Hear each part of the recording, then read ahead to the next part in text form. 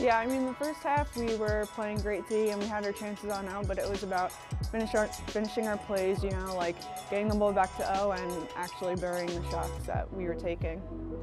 I think defense was really well. You know, we worked together and we had each other's back throughout the game, so that was definitely a strength. And just, you know, one thing we just have to keep working on is working together on O and finishing the shots. I can't wait to keep going this year.